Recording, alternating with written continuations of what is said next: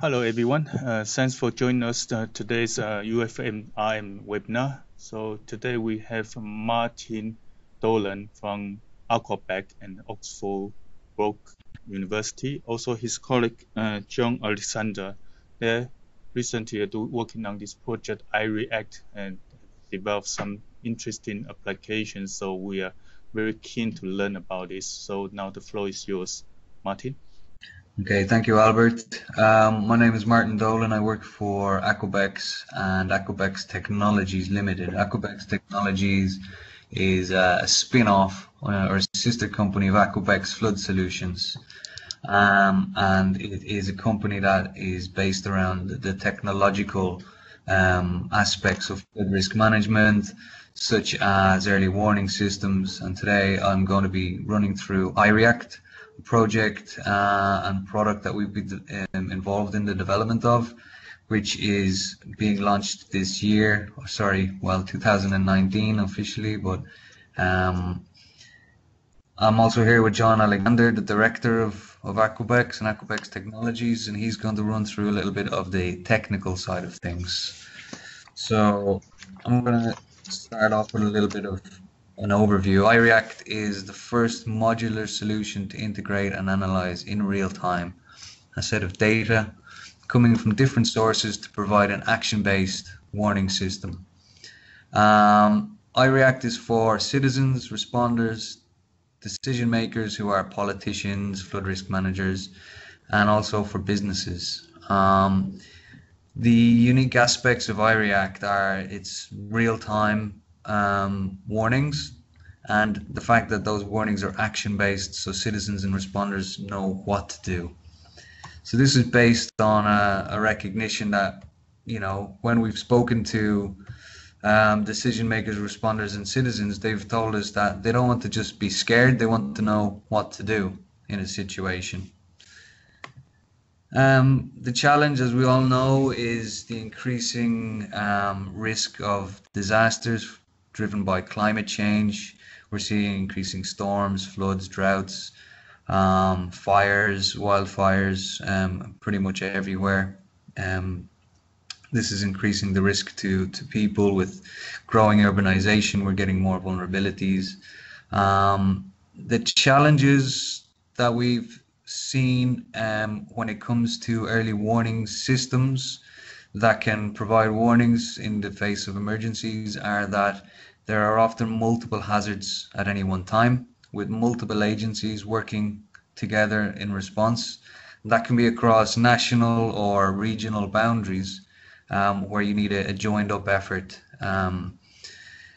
Also, we've seen that timeliness is an issue, so we need live feeds or live understanding of what's happening on the ground in real time.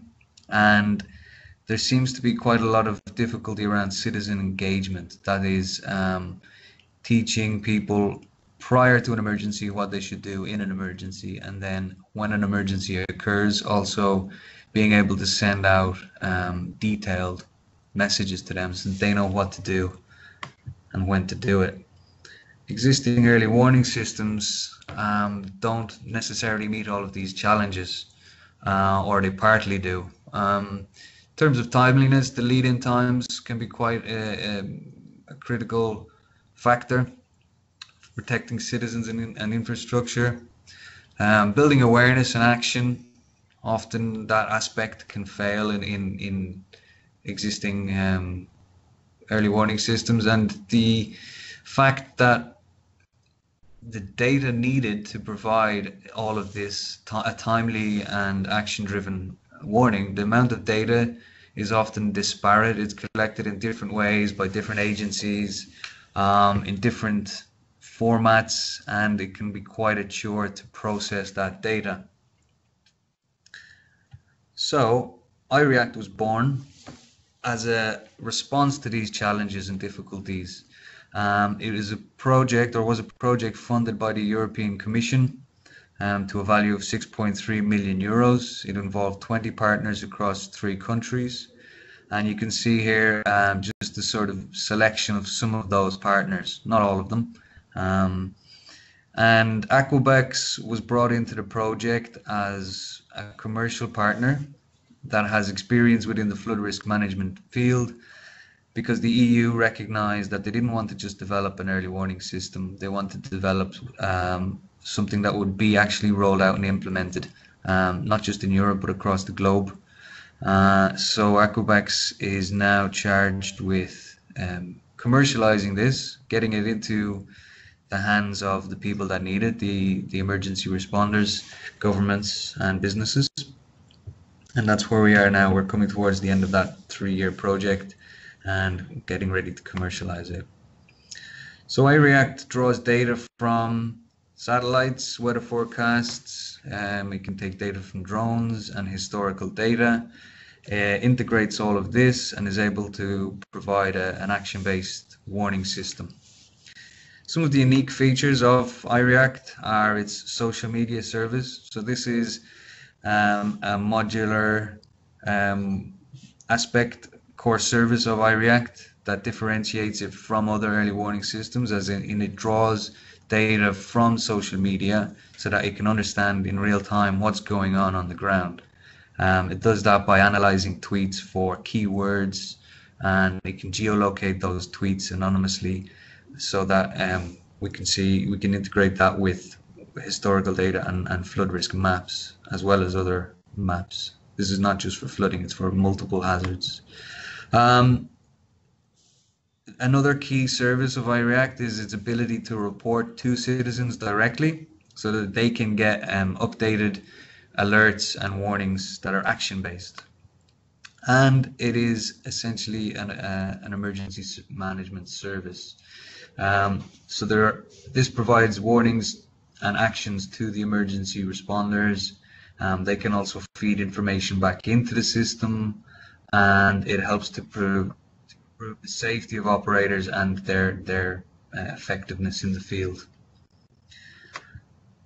So the way iReact works is through a complex architecture, and at this point I'm going to hand over to John Alexander, who's going to run you through this a little bit. Good afternoon, all. So one of the things you'll see with the chart that I've just moved on from is that it's a very much a modular system. We do realise that we're a little bit late to the game here now, but we are looking to bring to market the next generation of early warning systems, and for that matter we need to make it plug and play. So what we can do when we go to places that haven't got early warning systems is to provide everything for them. So everything includes data, the aggregator and the dissemination device, or we can just add value to what's already existing in the marketplace. So if you look at the structure on here, on the top orange box is your web front end, so that's your visualization within the control center. And on the right hand side you'll see things like mobile app and wearables, and these are more for the field staff and for citizens. The mobile app comes in a free version for citizens and a professional version for professional users, first responders, business owners as well. We're able to integrate into most sensor networks that are out in the network. We have a service bus and a LEMS development so that we can look at analog signals coming from river and sea gauges. We can also, as you see on the left, take data from satellite feeds for Copernicus and other systems, Galileo and Sentinel. And as Martin referred to, it's multi-hazard. So we also have access to both the fire and flood nowcasts and forecasts that come in from those services across Europe. We can add to that by bringing in hydromet data, so we integrate to the local weather services. We have partners that can deliver climate and seasonal change models, and we can bring in various risk models both on flooding and on fire.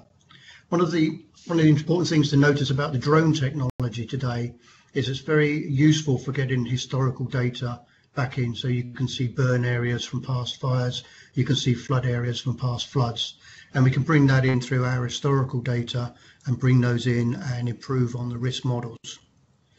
The data lake at the bottom is quite unique in that we're able to use, as Martin referred to, a lot of disparate agencies with their different database sources, rather than try to get people to share that data, which they always find difficult to do.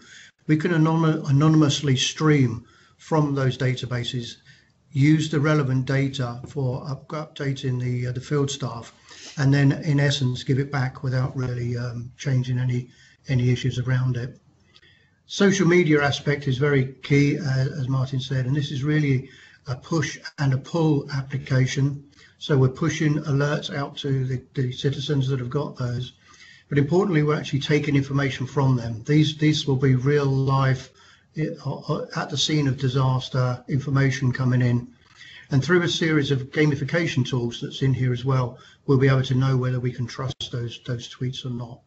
So these modules, as you see on here, are very easy to plug into existing systems, so we don't have to go in and ruin any investments that's happened previously. Okay. I think I broke something in there. Yeah.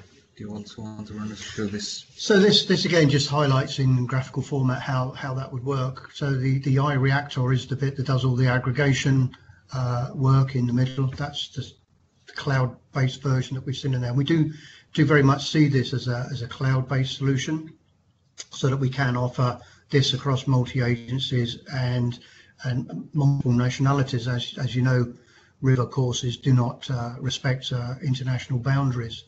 And this is a very good way that we can actually get different agencies talking to each other. You can see a brief picture on the top right of what the information would look like on the control center screen, and you'll see the geolocation tweets that be coming up there, and you can actually show the photos that have been sent in from those tweets. Okay.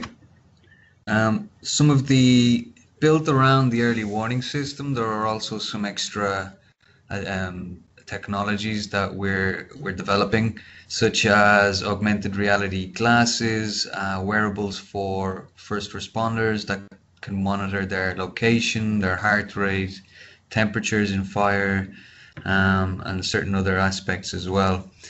These will feed back data into the system and also help emergency responders to respond better. The app is key for the citizen engagement aspect. So the citizens themselves are often the first people to the scene of an emergency, and they can sort of submit reports. Those reports are verified through a sort of gamification strategy, whereby the more reports you submit, the more your user profile becomes verified and your rating increases. Through tweets and reports from the app, these are geolocalized and integrated into the report system, and both citizens and responders can access that. So this sort of outlines the gamification process, where a user can start out as a rookie through answering quizzes, playing games, sending different reports, doing lessons. They can progress from a rookie through all the stages up to an iReactor. They get rewards such as access to different maps, mysterious content, etc. This is the sort of build engagement when there is no emergency, and when it's been noted that actually that's probably the most difficult time to build awareness around the risks.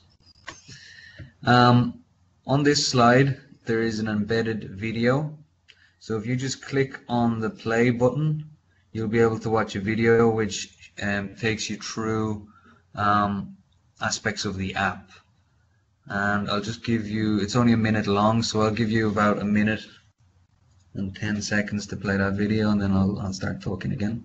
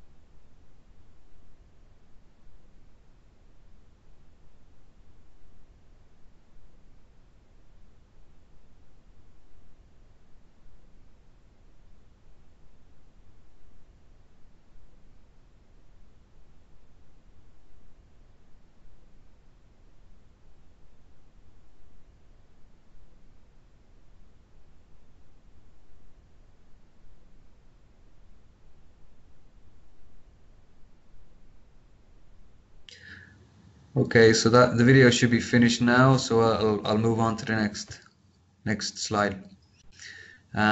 This just shows some of the wearables that have been developed as as side technologies within the system that are augmented reality glasses and wearables for fire or emergency services.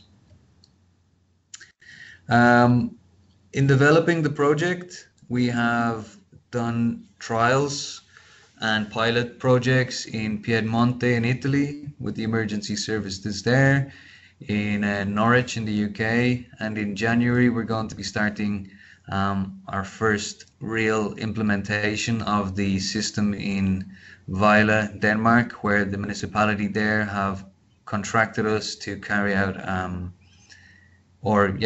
provide them with an early warning system for flooding.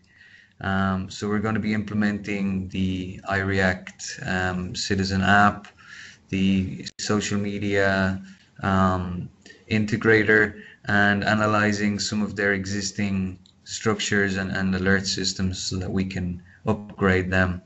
At the bottom of the screen, you can also see some of the different municipalities around Europe that have been involved in the development of this project. And ultimately what iReact offers is increased performance for emergency responders, more engaged citizens, and reduced costs in terms of emergency response and also in terms of the damages resulting from emergencies. The iReact app was released on World Resilience Day on the 13th of October and is free to download. That was on Android. Has the Apple... January. The Apple Store will have it available for download on Apple devices in January. So feel free to go on, download it, give it a try. The more people we can get involved in this, the better the system will be. So that is it from us. That's the iReact system, and we'll move on to taking some questions now. Okay, thank you very much, John and Martin. So any question from our audience? May I ask something? Yes, please. All right. I'm a colleague of Albert's from the University of Exeter. We are next door to each other, our offices, and we have worked together in a lot of projects. So first I wanted to congratulate you because when I first saw, the notification of the app on the 13th of October, which came, as an email alert, I was green with envy. I would want to be in such a thing. So I really congratulate you because I think it's brilliant. Thank you. One thing, a few things to ask. First, you mentioned something about augmented reality. Yeah. And I was wondering because you have introduced augmented reality for the first responders, I understand, not for the public. Yeah. So what type of thing or what approach you had for augmented reality there? How it works, the concept. I know what augmented reality is, but I don't know how you introduced it in the whole concept of iReact. Okay, so it is for first responders, so the guys that's in the field, and it's a way of sending that visual image that the first responders have directly back into the control center. So in essence, we're putting the control center staff in the field so that they can see exactly what is going on and what their people are facing. Oh, so it's just for them to take a visual image and send it back to the center so that it can be implemented in the whole system. It is at this stage, yeah. We've got plans to take that further afield so that we can actually integrate risk models over that as well. So you can actually see potentially where the flood or the fire event might be spreading to, so that you can, through that augmented reality, take actions on those sort of things. But at launch day is just so that we've got a visual path from the field to the control center. The plan is also to be able to give action-based warnings to the emergency responders too. So if they're in a burning building, for example, they're able to locate people that are trapped if there has been a report. Same in flooding situation, so they can get it directly through in a visual manner, hands-free. So in that case, they have the information flowing from the center to the responders, isn't it? Yeah. Yeah, it's both way. It's a push-pull event as well. All right. And a second question has to do about modeling and the flood modeling, the mapping, the flood impact. I understand that you have in the background some sort of computational tool, isn't it, that estimates flood propagation. Yeah, we can bring in any risk models that we like. I mean, we're working with a company called FBK at the moment with their risk models. But the modularity of the system allows us to plug in any risk models. We've got a very simple, what we call an IDI interface that allows us to take that model and map it into our backend fairly seamlessly. It's quite an easy implementation. So we won't be restricted on the data sources coming into the system. Right. So this flood model tool, whatever it is updated at real time or near real time with coming info. It is, yeah, and that risk model also feeds into the nowcasting feature. So we combine the risk model with the weather observations, and we can turn that into a nowcast so that people get up to the date within the hour models of what's happening on the ground and predictions of what might happen in the following hours. Right. And okay, and you didn't have any issues with the computational time needed in the background for this flood propagation? Not for those models. We do obviously with satellite data, because the processing time is quite large. So that tends to be on a longer time frame. But with the other computational models, no, we are able to update those on an hourly basis. Good. Thank you. Thanks, Lydia. Okay. We also have question from Naila, and that's on the conversation. Will Martin and John, you be able to read them? Let me see. Okay, yes. Let me just read it. Yeah. The first question is how the app or algorithm behind filters the citizen data in order to precise and not just noise in the forecast nowcast. Okay, so that's a very good question, Anna. That's taken up a lot of our time within the app. So gamification is one way that we strip out fake news, so that we are qualifying the tweets through the gamification process, as Martin shows you, where we promote them from being a novice to a guru by doing tips and quizzes with them and verifying whether they've promoted good reports or bad reports. The other thing is the artificial intelligence and language assessment within the program. So we are able to look at the keywords within the message that's coming through and tag them as being relevant or relevant. So we can search on keywords like fire and flood and earthquake, but it's a continually learning process because within the English language you get terms like floods of tears and floods of responses, and the algorithms are intelligent enough that we can actually take those phrases out. The other learning phrase that it has to go through, again, I think because of the English language, you'll probably find that place names are the same around the world. And there's a London in England and there's a London in Toronto, for example. And again, through testing and through learning algorithms, we can actually verify those geolocation sites are giving the pertinent information that we're looking for. Hopefully that answers point one. The second question, by giving points and levels for participating, aren't you promoting citizens to get exposed to hazards?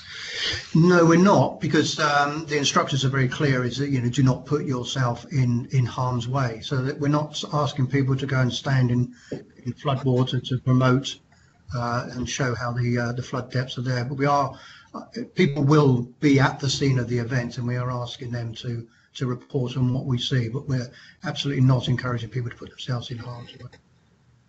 And as it's configured now, can the user get warning information directly to the app without the official warning? No, this will tie into, for the Citizen app, it will tie into the local authorities' applications. So in the UK, for example, we tie in with the Environment Agency standard 3 warning scales, and we will base our warning around that.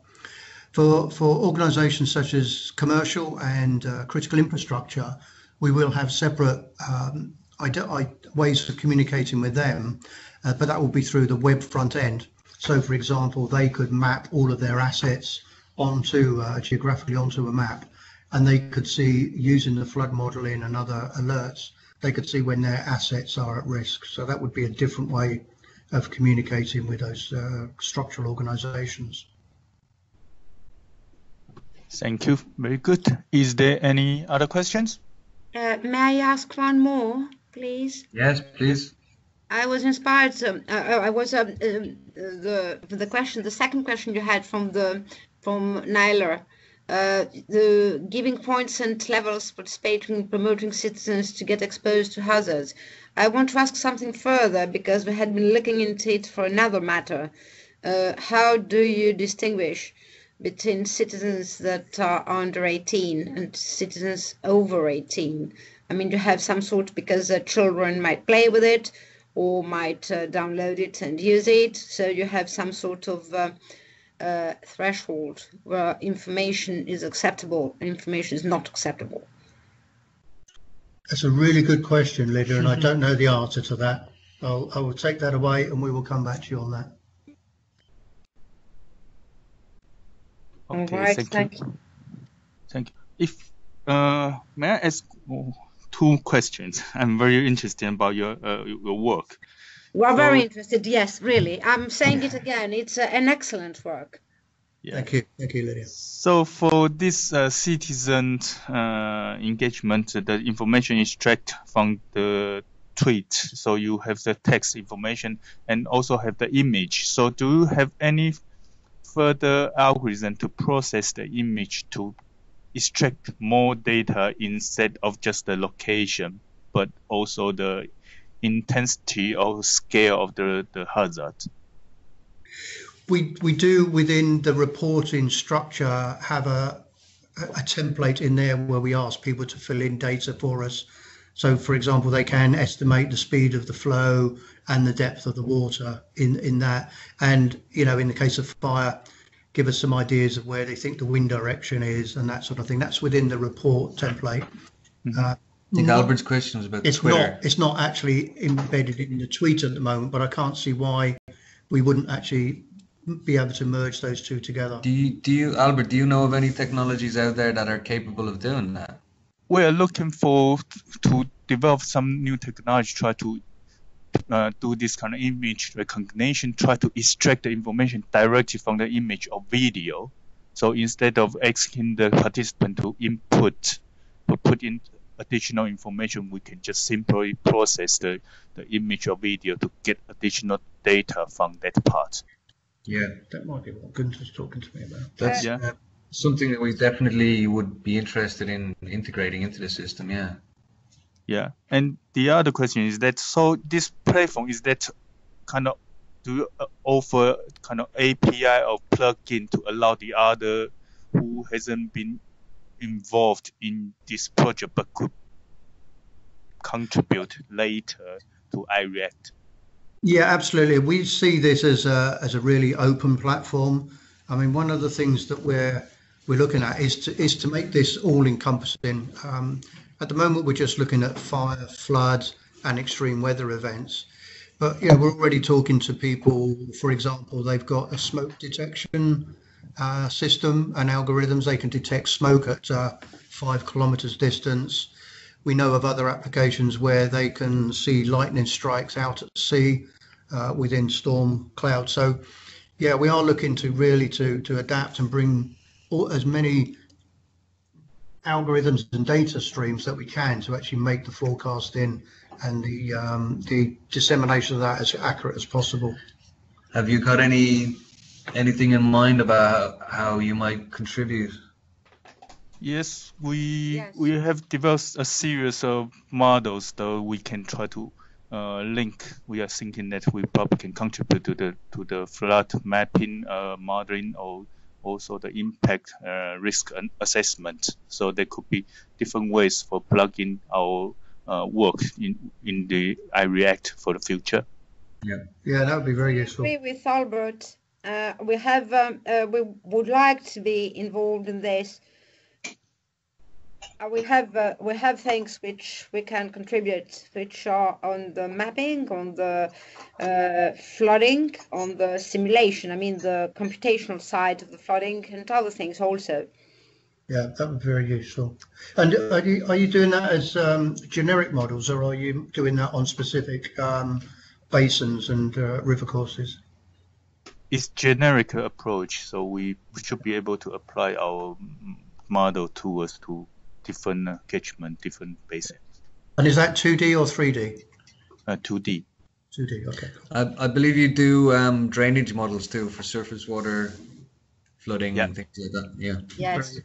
Very useful. Very useful. Okay. Use fast flood modeling, which is it improves the processing time for computational side while maintaining a high level of accuracy when it comes to estimation of the flood propagation and taking into account the buildings, thresholds and such things. We have done some work on it.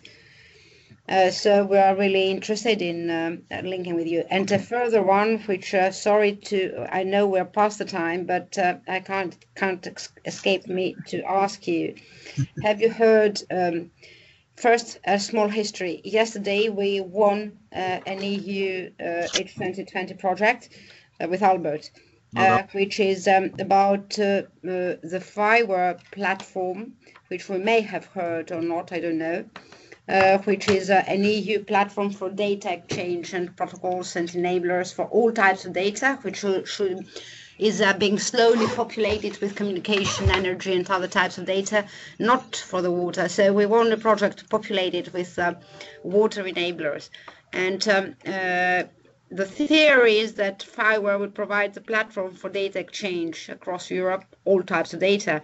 So I was wondering whether you have looked into it, whether the data protocols you have are compatible with FIWARE, which is open source, of course, and is to be populated as we speak for every year. No, I've never heard of the FIWARE platform. Fiber, F-I-B-R-E. FIWARE, F-I-W-A-R-E. Okay. Okay. Certainly look into it. Yeah. Well, one other thing we could, because this will start now in a few months, and we've got we're looking into different types of applications in the water sector that might be compatible or not with FIWARE, and how they can be compatible or further.